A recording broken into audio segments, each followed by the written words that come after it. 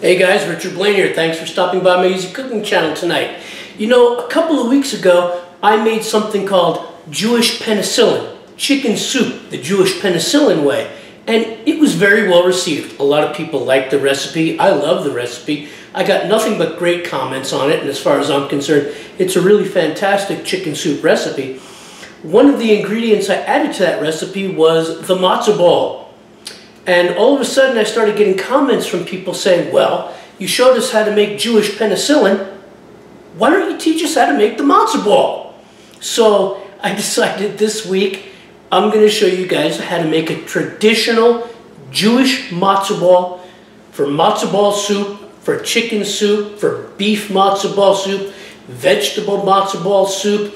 By the way, most people not knowing, matzo balls make the absolute best dumplings you could ever have if you make chicken and dumplings, okay? Nice, chewy matzo balls. And the kind of matzo balls I like to make are what they call the chewy matzo ball or the sinker matzo ball. So this week, I'm going to show you guys how to make the matzo ball that goes in the Jewish penicillin soup, or for anything else you want to use it. I got news for you. You could deep fry a matzo ball too.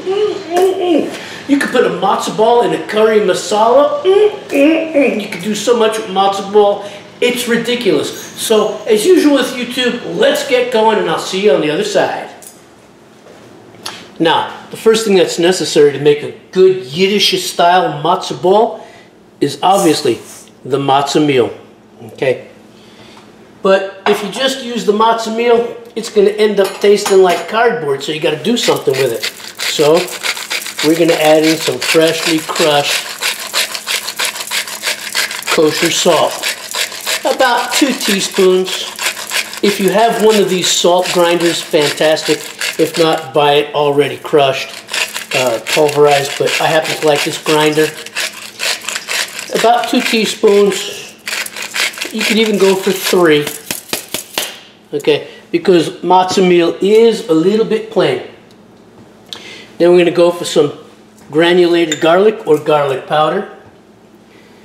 Okay, some onion powder. And some freshly ground black pepper, okay? It's as simple as that. It's a very simple thing. We are going to aerate, okay? And mix these dry ingredients good with a fork in a mixing bowl, steel mixing bowl. You could use glass. When it comes to matzo meal, non-reactive, it doesn't really matter, okay? We just want to aerate this together. Oh, and I can smell it already. Just want to get it really well mixed. There we go. Now, in another bowl, I have some eggs. And don't worry, I'm going to have the exact recipe in my description box. But I have some eggs right here.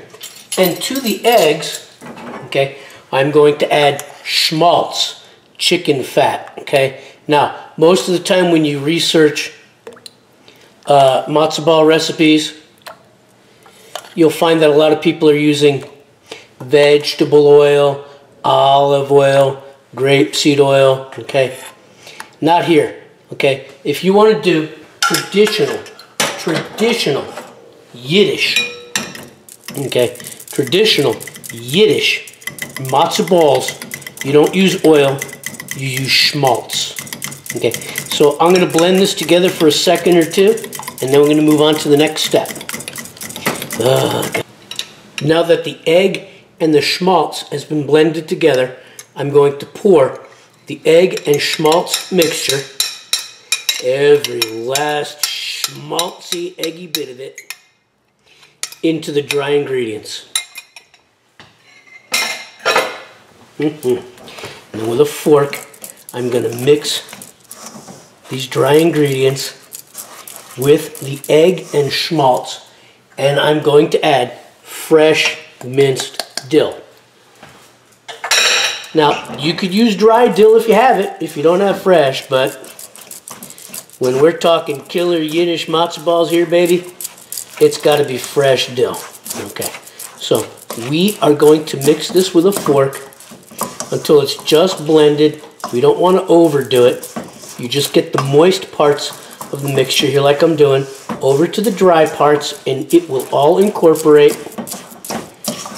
So So I'm going to get this going, then we'll move on to the next step. Oh yeah.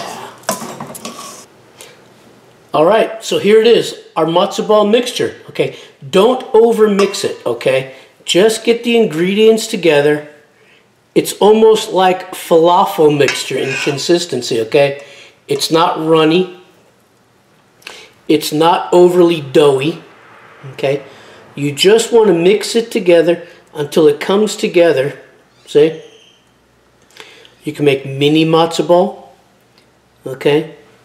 If you're making chicken and dumplings, you can press this mixture flat, okay? And make really nifty small dumplings or large dumplings with a matzo ball mixture. Just depends on how flat, how long, how much you want to use, okay?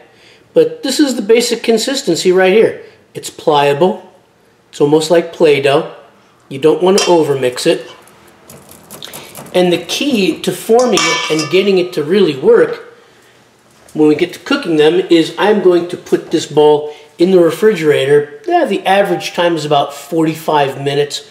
I put it in for an hour to really get this stuff to chill so it's easy to work with. And then we're going to move on to the next step, and we're going to boil them up in about 4 or 5 quarts of chicken broth, and we're going to get going. I'll see you in a little bit. Alright, now I have about 4.5 quarts of chicken stock that I've brought to a boil, and I'm going to reduce it to a simmer, a high rolling simmer, right about there. Now here comes the fun part. The matzo ball mixture has been cooling off in my fridge for about an hour. Alright, here comes the fun part. I've brought the soup, about 4.5 quarts of chicken stock, up to a boil.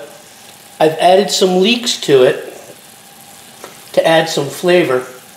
I'm going to strain the leeks out later. You don't want to leave leek or onion in soup too long because it'll sour the soup, but it sure does add some flavor, so I'll strain it out later. Okay, so what you want to do is in the palm of your hand, 2 hands, you want to make some matzo balls right there that are about 1 inch round and drop them in there. Okay, that's all. Really simple. You take that matzo ball mixture that you had before and you grip them around a little bit and you squeeze it together. If you try to roll it, it'll fall apart in your hand. Okay, you got to squeeze it. Okay, you want it dense. So you got to squeeze it together in the palm of both of your hands and not roll it like a dough or it'll crumble. See, right there, 1 inch. There we go. And you grab off another chunk of that chilled matzo ball mixture and you take both your hands and you form a 1 inch ball. Okay. I've also flavored the broth with a little extra salt and some black pepper and even a little pepperoncino. Okay, to add some flavor. There we go. Another ball. Okay. 1 inch ball. And you get about 20, maybe 30 ball from the amount of mix that I've dictated. And I'll have, like I said, I'll have the recipe in the description box. Okay.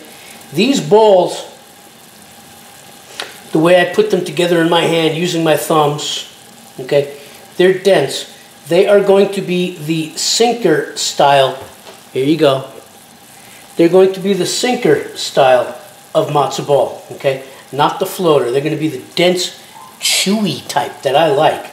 Okay, now this is about 4.5 quarts of stock, okay? And by the time the 20, maybe 30 matzo balls get in there and cook for 30 minutes, it's going to be severely reduced because the matzo balls, there we go, are going to soak up a lot of the fluid because it takes about 30 minutes for the matzo balls to cook.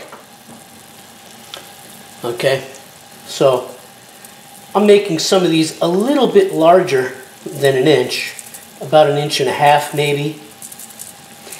Okay, so I'll get between 20 and 30. That there's an 1.5-inch ball. All right. And I'm just going to keep on going. I'm just going to keep on going with this. Oh. One of the nifty things is that the schmaltz that I used to make this matzo ball mixture will add a delicious silkiness to this broth. Okay, it's going to add a delicious, delicious silkiness to this broth. Oh my, that's a 1-inch ball. So I'm going to continue making matzo balls. Cook them up for about 30 minutes, and then you'll see what this looks like when we're all done. All right, there are all my matzo balls. I got about 25 altogether. Okay, and they're all boiling up in that stock with all those flavors, the garlic, the onion, the black pepper, the salt, the fresh dill, some chili, the leeks. Okay, what I'm going to do is I'm going to put a lid that's canted. Okay, I could put it completely on, but it would boil over. So I'm putting on a canted lid. Okay, I'm going to allow these to cook up for 30 minutes, and then it's going to be time for matzo ball soup, baby. Stick around, I'll see you in a little bit. Check it out, guys. The matzo balls are finished. You see how they're below the surface, just a little bit below the surface? That's because they're dense. I made them dense. They're called sinker matzo balls. Lighter, fluffier matzo balls are called floater matzo balls. But I'm going to turn off the heat and show you. They're just peeking the surface. But if you look at the side of the pot, you see how much fluid they took up because they have to soak up so much of the soup to expand. So now I'm going to ladle me a bowl of matzo ball soup, and I'm going to show you what it looks like. So hang on tight. All right, guys, there you have it. Matzo ball soup. You see, they're on the bottom because they're dense, they're sinkers, they're chewy. My camera was out of battery power. I forgot to charge it, so I'm not going to be able to show you any pictures at the end of this video. But here it is. And if you look at how rich, how velvety, how thick the broth is for the chicken soup, especially because of the schmaltz that I used to make the matzo ball, okay? They're just delicious. They're just delicious. Okay? I'm not a big fan of the floater matzo ball because they're loose. I like to have a chew, okay? Look at that baby. Oh yeah. Salt and pepper and garlic and dill, okay? And when I let it go, plunk, straight to the bottom, okay? Plunk, straight to the bottom, okay? Plunk, straight to the bottom. Nice and delicious. And look at that broth. Velvety, okay? The schmaltz really adds to the butter. Me, idiot. The broth, look at how velvety that broth is. The schmaltz just lending to the flavor. Well, there you have it, guys. I showed you how to make matzo ball soup. I hope you enjoy. I'll see you on the next video. Take care. Hey guys, Richard Blaine here. I want to thank you for stopping by my Easy Cooking channel tonight. I want to apologize for my still camera running out of battery power, so I won't have pictures to show you after this recipe. But I want to thank you for stopping by and watching me make matzo balls. And I hope the viewers that asked me to make the matzo balls are enthused about what I've done. They really are delicious. Matzo balls are so versatile. Like I said, you can deep fry them. You can use them in chicken and dumpling recipes. You can use them in curry masala recipes. They're just wonderful. You could eat them cold, sliced up on a salad. They're fantastic. I want to thank you for stopping by, and I'll see you on my next video. Take care.